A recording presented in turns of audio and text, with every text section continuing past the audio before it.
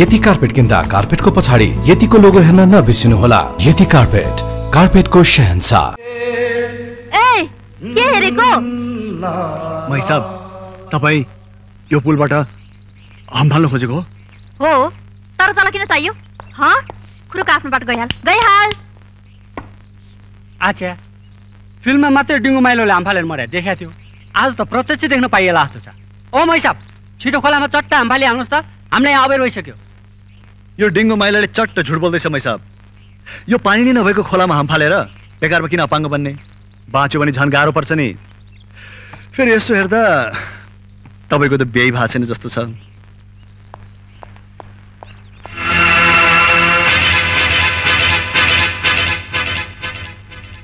यसले ठिक भन्दैछ। पानी भएको खोलामा हाम फाले भने कमसेकम पौडेर त निस्किन सक्छु, तर यो बगरमा त हात खुट्टा मात्र भाँचिन्छ।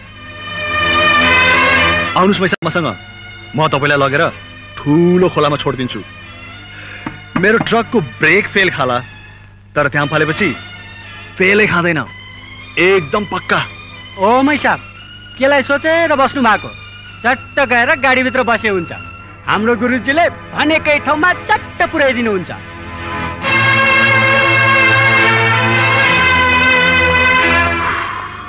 बिग्रेकी मैया।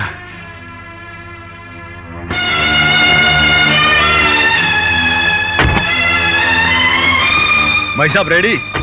रेडी। अब हाम्फालेर मर्ने हैन त? हो। मै साहब, माथि पुगेपछि चट्ट चिठी लेख्न चाहिँ नबिर्सनु नि। मलाई बिर्से पनि मेरो गुरुजीलाई चाहिँ नबिर्सनु है। ओ शट अप।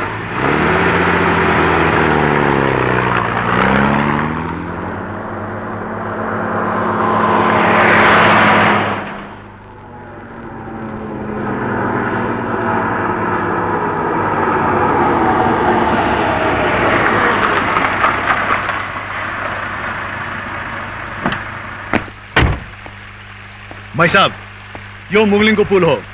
यस मुनि मर्स्याङतिर त्रिशुली बगिरहेको छ। यहाँबाट अम्फाल्नुहोस्, फरकै खाँदैन। अब ढुक्क भएर अम्फाल्नुहोस् अनि आनन्दले माथि पुग्नुहोस्। अब के हेर्नु भएको मै साहब? हाम्फाली हाल्नुहोस्, मर्नुहोस् आनन्दले।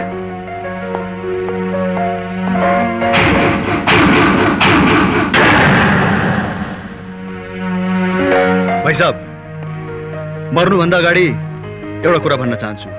भनौँ? भन। एकपल्ट ठन्डा दिमागले सोच्नुहोस् त, जीवन के हो, जीवनको मूल्य के हो? हेर्नुहोस् है मैसा, आत्महत्या गर्ने मान्छे त स्वर्ग होइन चट्ट नर्क जान्छ नि फेरि।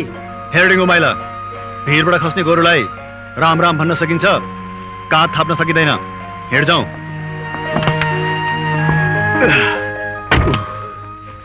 साह्रै बोर गरी त्यो बिग्रेकी मैयाले।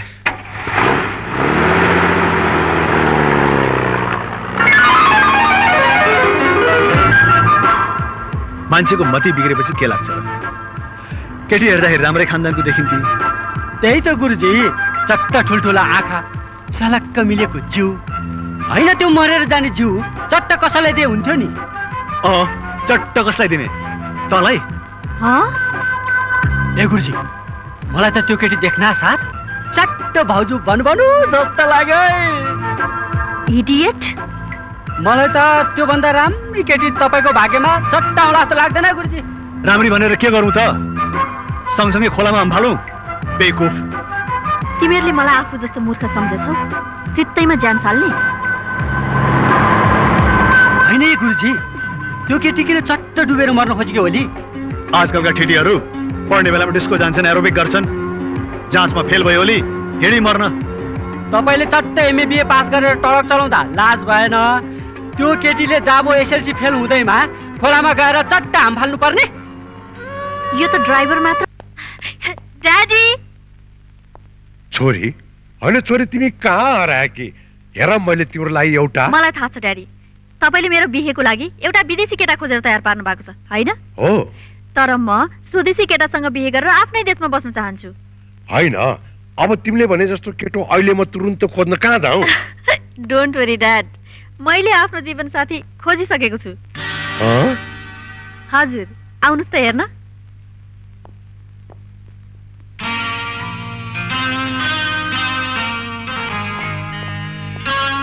ड्याडी कहाँ हुनुहुन्छ प्रतापजी? प्रतापजी यहाँ हुनुहुन्छ मेरो ड्याडी। नमस्ते। नमस्कार। अनि बाबु चाहिँ काम के गर्नुहुन्छ? म ट्रक चलाउँछु, ट्रक ड्राइभर हो म। Truck driver? हजुर। ए छोरी, तिमीलाई ड्राइभरै खोज्नु थियो भने कमसे कम हेलिकप्टरको प्लेनको ड्राइभर त खोज्नु पर्थ्यो। जाबु ड्राइभर खोज्नलाई घरै छोडेर हिँड्नु पर्थ्यो। सपनामै साहब, घरको छतमा गएर सुई सुई सिटी बजाएको भए ड्राइभरहरूको ताती लाग्थ्यो, ताती। विदेशमा त्यत्रो कारोबार भएको केटालाई छोडेर जाबो एउटा ड्राइभरसँग बिहा गर्ने? ड्राइभर कुनै जाबो हुँदैन। ड्राइभर पनि आफ्नो मेहनत र इमान्दारितामा बाँच्ने स्वाभिमानी मान्छे हुन्छ। म तपाईँको धन सम्पत्ति देखेर तपाईँको छोरीको पछि लागेको होइन। मेरो चरित्र र मेरो इमान्दारिता देखेर तपाईँको छोरी मेरो पछि लागेको हो। तर जुत्ता जतिसुकै मूल्यवान भए पनि खुट्टैमा लाइन्छ, घाँटीमा झुन्डाइन्न। तपाईँहरू जस्तोलाई जुत्ताको महत्त्व के थाहा छ? यो टाई सुट लगाएर नाङ्गो खुट्टा गल्लीमा हिँड्नुहोस् त, बौला भनेर कुकुरहरू पछि पछि लाग्छन्। प्रतापजी, प्रतापजी! छोरी!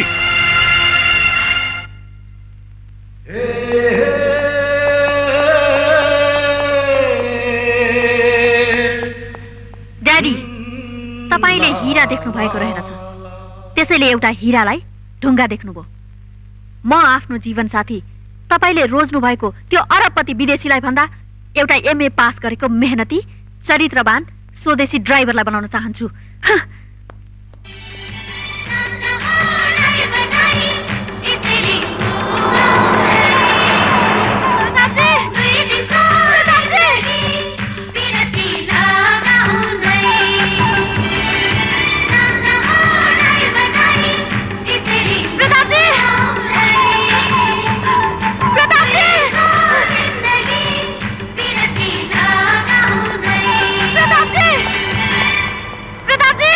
आउनुहोस्, हिँड्नुहोस् मालिक साहब, हिँड्नुहोस्।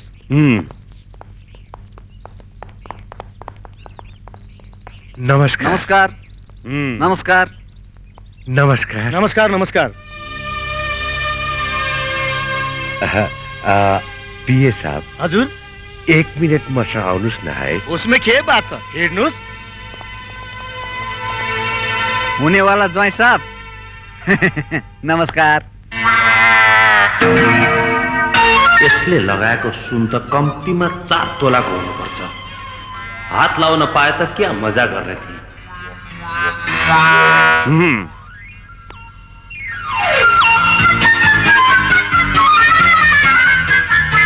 तपाईँको छोरीको दिमाग त बिग्रेन? अरे अमेरिकामा त्यत्रो होटल भयो केटो, तपाईँको छोरीलाई मिलाइदिएको छु। तपाईँको छोरी त ड्राइभरसँग लागेको छ। अरे हामीले खोजे केटा कुनै पकिट मार? होइन होइन होइन नथुजी, है मैले त्यसो भनेको होइन।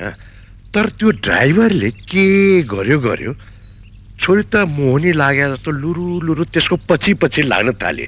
तर चिन्ता छैन, हामी पनि धामी झाँक्री जे लगाएर भए पनि 3-4 दिनभित्र फिर्ता लिएर आएर तपाईको मालिकको अगाडि उपस्थित गराउने छौँ न। ठीक छ, ठीक छ। यो 2-4 दिन भित्र तपाईको बिटियालाई बोलाइहाल्नुहोस्, नत्र भने म यो बिहासिया सब क्यान्सल गराइदिन्छु। त्यसो नभन्नुहोस् नथुजी, त्यसो नगर्नुहोस्। त एउटा कुरा भन्नुहोस्। के हजुर? त हाम्रो यसो प्लानलाई चौपट पार्ने त ड्राइभर अहिले कहाँ छ?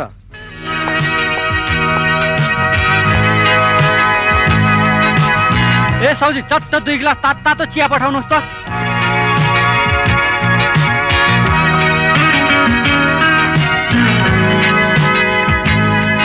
ल पिउनुहोस् गुरुजी, तातो तातो चिया। तिमी? गुरुजी, म त लागे है।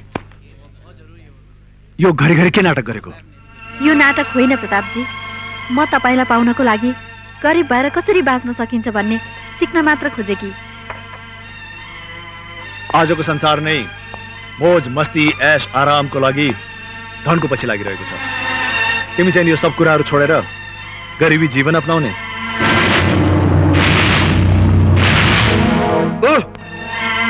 विचार मात्र होइन, अब त मैले एउटा इमानदार एमए पास गरेको गरिब ड्राइभरसँग बिहे गरेर घरजम गर्ने निधो नै गरिसकेकी छु।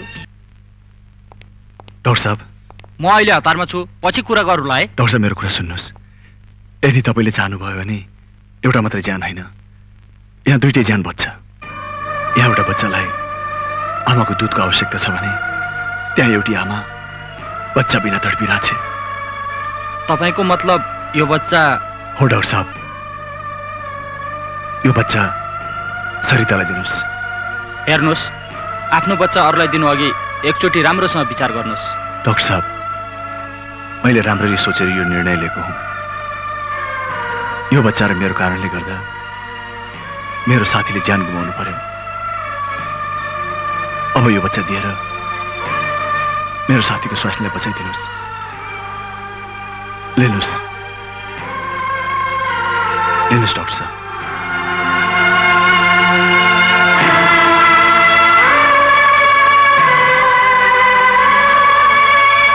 डाक्टर साहब, तपाईँलाई मेरो एउटा अनुरोध छ। यो बच्चा दिएको कुरा कसैले पनि थाहा नपाओस्। तपाईँ हामी दुई बीच नै रहोस्, बिन्ती छ। मलाई माफ गरिदिनु मेरो बाबु। मेरो बाउले जन्माएर फालिदियो। मेरो बाउ पापी रहेछ बाबा। डाक्टर साहब, यसलाई लिएर जानुहोस्। तपाईँ को हुनुहुन्छ त्यो त मलाई थाहा भएन, तर तपाईँ जस्तो महान मान्छे पनि यो संसारमा हुँदो रहेछ।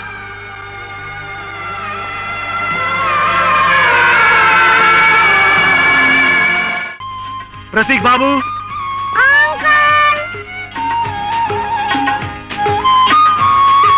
ओहो, मम्मी र आन्टीलाई छोडेर बाबु र म खेल्न जाने। जाउँ।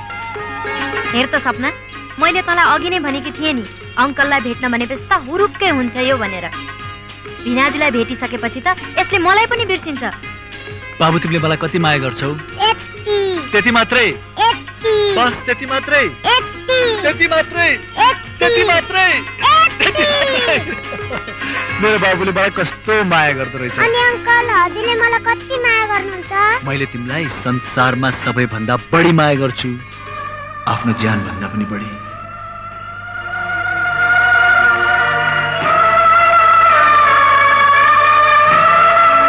के गर्छस् बाबु? आदिबाट जे लेखेर आएको हुन्छ त्यही भोग्नुपर्छ। तैँले मैले पनि त्यही भोगिरहेको छु। ए सपना, मैले तँलाई अघि नै भनेकी होइन मेरो लागि केही नबना, म केही पनि खादिनँ भनेर? अरे कस्तो कुरा गरेकी तैँले? मेरो घरमा आएर केही नखाई खाली मुख जान्छस् त? हेड चुप लागेर। होइन सपना, आज मेरो व्रत छ। सरिता, तेरो जीवनमा अब के नै बाँकी रहेर? यो व्रत तैँले के को लागि राखे कि? लोग्ने नभएर के भयो त सपना? मेरो काखमा छोरा त छँदैछ नि, त्यसैको दीर्घायुको लागि यो व्रत बसेकी।